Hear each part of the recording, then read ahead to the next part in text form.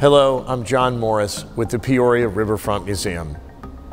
And this is the time of year that on behalf of our board of directors, all of our advisory councils, our visionary society members, our members, and the staff and volunteer of the Peoria Riverfront Museum, this is the time of year we like to come together and make a report.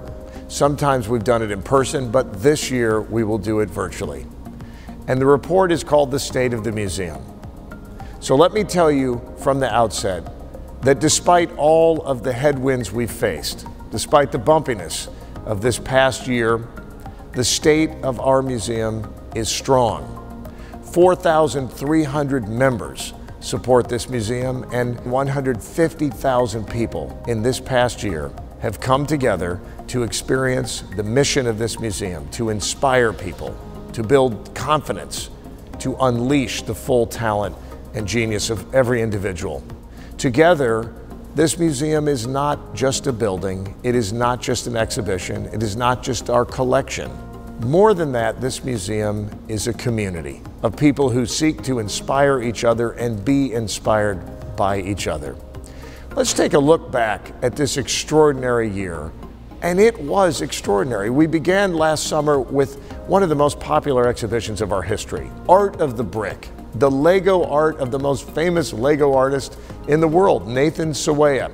We followed that up with our first ever exhibition in partnership with Alice Walton's foundation, Art Bridges, who helped us work as the first museum in the country to do this through Art Bridges with the Whitney Museum of American Art in New York City.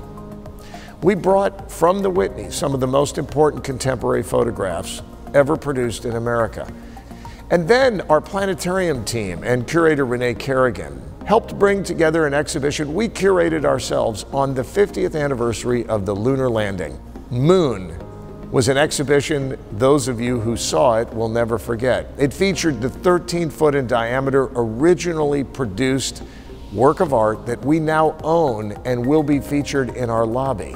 We brought Leonardo da Vinci, the genius, on the 500th anniversary of Da Vinci's passing, the greatest genius of the Renaissance, perhaps of human history. More than 100 different inventions of Leonardo da Vinci, and the most exact replica of the Mona Lisa on Earth.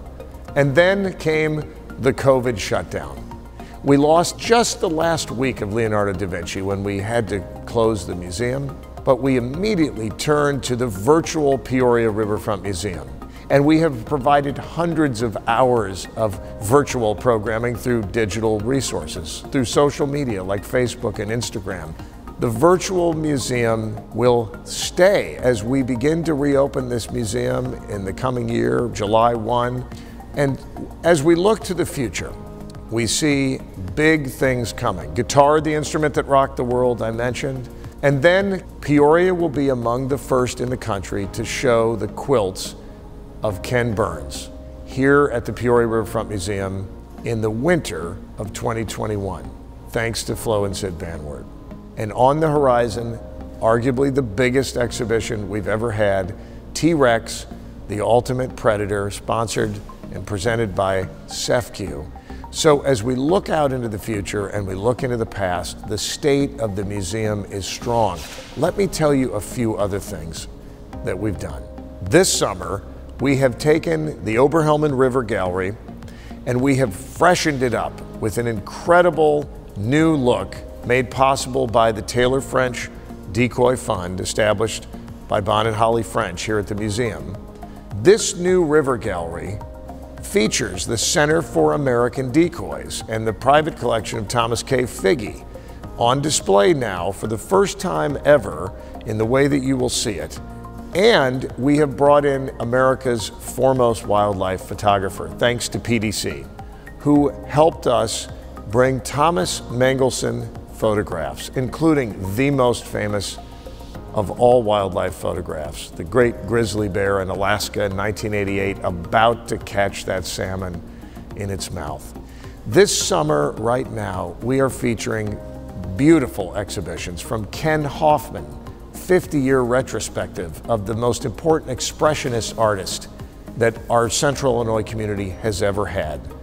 Then we turn to the most important modern sculpture in our community, Sonar Tide.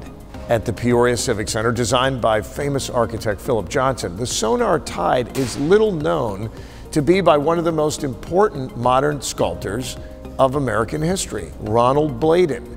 So our chief curator, Bill Conger, brought together from the estate of the late Ronald Bladen an extraordinary exhibition that will help us understand who Ronald Bladen was and why his last and largest sculpture here at the Peoria Civic Center is worth us celebrating. Finally, we look to the immediate future with the absolutely extraordinary installation of the work of Preston Jackson, Bronzeville to Harlem, An American Story.